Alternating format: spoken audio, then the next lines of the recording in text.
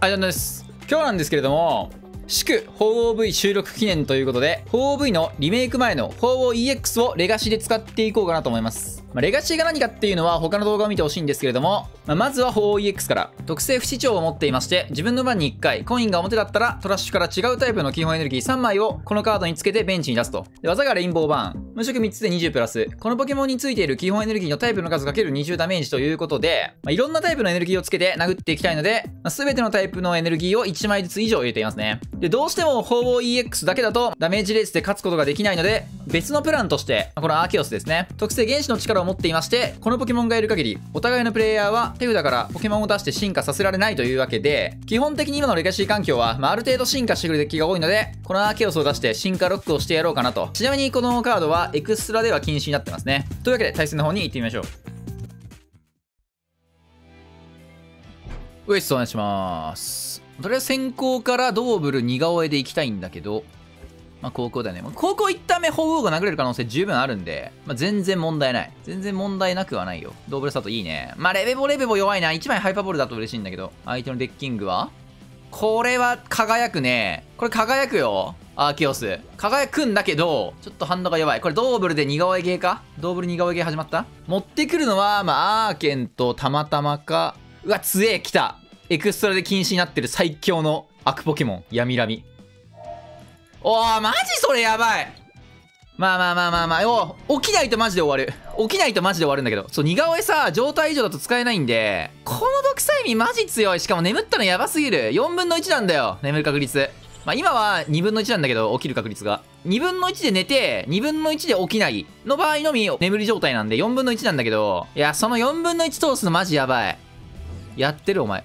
俺のハンドにないよ、サポート残念ながら。お前のハンドもないんじゃないの？俺ないよ、残念ながら。残念だったね。これ相手のハンドがサポじゃなかったらすごい泥沼始まるんだけど。どんだけ運悪い？どんだけ運悪かったら気が済むのって感じなんだけど。そういう日もあるよね。これは、とりあえずアーケンとたまたまぐらい切っといて、ドーブルもう一匹出して、一応こいつエネルギーつけたら殴れるんで、殴れるようにしておくか。終了。起きろ。そろそろ起きろ。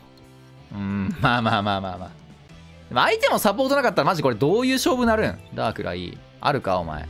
サポないじゃん。いやこれ先にサポート引いたもん勝ちだな、こうなると。先にサポート引いたもん勝ちゲーミング始まったんだけど、とりあえずアーケアス出してえな。なんなら羽の化石でもいい。まだ泥サポいらん。オッケー。これは特性太鼓の指声を使って羽の化石で確定で出せるんで、オッケー。これでアーケオスの布石が整ったよ。整ったが、これつけるこれ。つけるかワンチャン。殴れるもんな。そろそろ起きようぜお前。なあ。そろそろ起きよう。オッケー。一応次逃げれば死にはしないか。進化されちゃったね。どうせ1匹なんで。さて、これはクソゲー始まったな。ホウオウこれ落とせないんだよな。今から手張りすんのもあれだから、これでいっかな。これで。一応似顔絵見て、絶対サポじゃないんだけど、たまたまそうだよな。尻尾ビンタ。いやー偉い。40ダメージ偉い。これ立ち脇毒催眠で倒せるんで、このダメージライン偉いよ。ないよ残念ながら。尻尾ビンタで倒れちゃう君。もう一回一応ね見て、たまに了解。尻尾ビンタ。これ倒したい。オッケー。でも毒催眠回収だけちょっとめんどくさいけど、いいか。軽いし弱いな。そう、ジャンクハントされちゃうんで、毒催眠レベボとか回収されちゃうんですけど、相手のハンドも分かってるね。たまたまとなんかでしょ、闇のにトップなんで。ってことは、ドロソ引くしかない、マジで。ドロソを引かざるを得ない盤面できてる。特性レベボ。そうだよね。了解。サポなんでなんすぎるけど、これ前張りか？前張りでもいいか。裏張りでもいいけど、裏でいいか、これ。裏張っといて、一応見て、そうだよね。分かってる。そう、分かってんだよな。殴れ。無限尻尾ビンタ。やばい、尻尾ビンタ全部表なんだけど。6回コイン振って全部表なんだけど。64分の1引いてる。それはいいよ。最悪許すわ。こっちが表出してるから相手も表出すな。表ゲーだな、これ。表合戦。いやー、サポ引いたら勝ちなんだけどな。アーケオス進化したら大体勝ってるんだけど、これ。大体勝ってそうなんだけど、レベルボール毒催眠でしょ。いやでも、毒催眠無限回収クソめんどくさい。起きてお願い、起きてもう一回2表出して。お、毒催じゃない。それラッキーだわ。起きろ。神だな。神だけどお前逃げらんねえんだよな。いや、アーケオス言ってるやつ。アーケオス。オッケー。とりあえずはね。で、これは試行回数稼ぎたいから、ジャンクアームでジャンクアームは回収できないんで、レベルボール回収するしかない。まあ、1回重ねよう。1回重ねて、まあ、2枚落とせばいいか。2枚落として手張り1でいいんで、こここうやって切って、まあ、レベボでも持ってきとくか。まあ、釣り竿いらねえもんな。レベボ持ってきといて、これもうね、不死鳥の試行回数を稼ぐ。これマジ大事。不死鳥の試行回数稼ぎ得なんで、カス。手張りはしないかな、これは。まあ、こんなもん。でも相手もうね、マニュラ進化できないんで、一応進化できないんで、まあ、原子の力最強なんだよね。で、打点的にはダークライとマニュしかないから、まあ、ダークライをしっかり倒して、ラス1のマニュも倒せば大体勝ってるはず。理論上は。まあ、理論上は勝ってるんだけど、めちゃくちゃゆっくりした勝負始まっちゃったけど、まあね、レガシーなんてこんなもんよね。実際。やっぱエクストラで禁止されてるだけあって、アーケオスはやばいね。だってこれさ、今解禁されちゃったらさ、一旦雨に立つもんね、これ。化石使って、ぐんぐんシェイクで進化できちゃうもんな。なんもないね。勝ったか、これは。とりあえず、鳳凰1回表出してもらって、そっから。マジそっから。おいこれちょっと切れそうだな。はあ、マジ。そんなことある？まあ、エネ切って逃げればいいんだよな、こいつ正直。正直エネ切って逃げれば十分なんだけど。いや、前殴るか。毒催眠打って前殴るか。毒催眠打つんだったら、1枚当たれば十分だから、まあそういうこともあるよねって感じよね。これに関して言うならば。そんなもんよね、人生とは。人生とはそんなもんです。こうやって、まあ一応ね、もう一回鳳凰チャンスあるから、まあ前張りして、博士打って、なんならもう2回あるけどこれ。もう2回あるぞ。なんか引けば。引かないか。まあ一旦ここ表、お願い。何でもする。これはちょっとため息出るな。これは。マジでため息出る案件なんだけど、ドーブルにエネつけるか。新しいドーブルに。待ってよ、違うな。これダークライの技がうざいからバリか、バリ出して、一応アーケオス殴れるんだよね、これ。等で。結構むずいんだよ。等2枚しか入ってないから。まあ、こっちにつけるか。こっちにつけて。2表。いやー、まあ次、毒催眠で落ちるけど。いや、鳳凰マジ何連続裏なんこれ。やばいんだけど。やばすぎゲーミング始まってるよ、さすがに。相手、未だにサポ引かんの？えぐいな。ちょっとかわいそうまであるな、なんなら。で、ここ毒催眠で眠らされるんでしょ？まあ、さすがにね。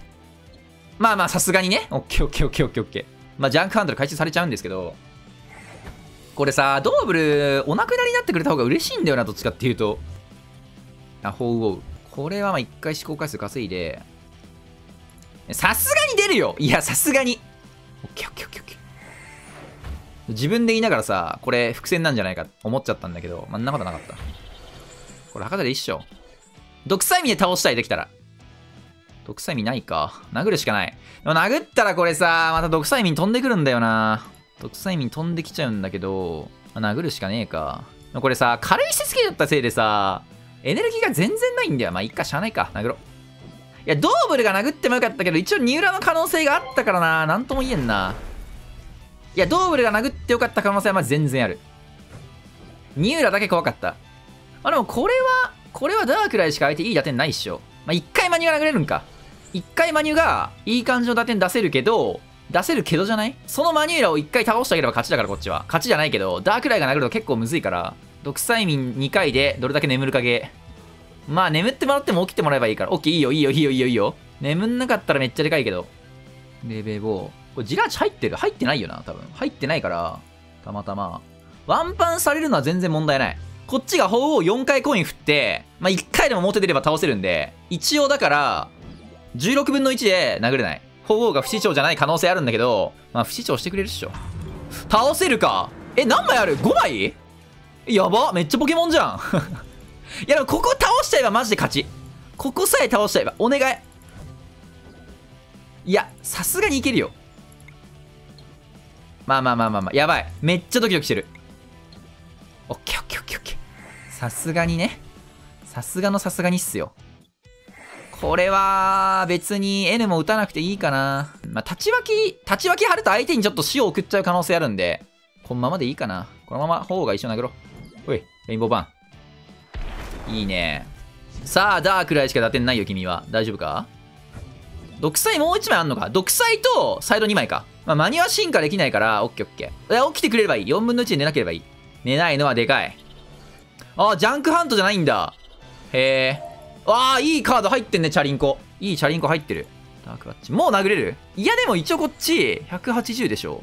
100入って、もう1枚手張りして、毒催眠立ち分けすると、ターン終了時に相手倒れるんだよな。ベンチバリアで、ベンチの攻撃防いでくれてるんで、ダークライの技使われても、ベンチのドーブルがお亡くなりになることはないと。いやでも強いな、それ。まあでも倒せはしないから大丈夫なんじゃない？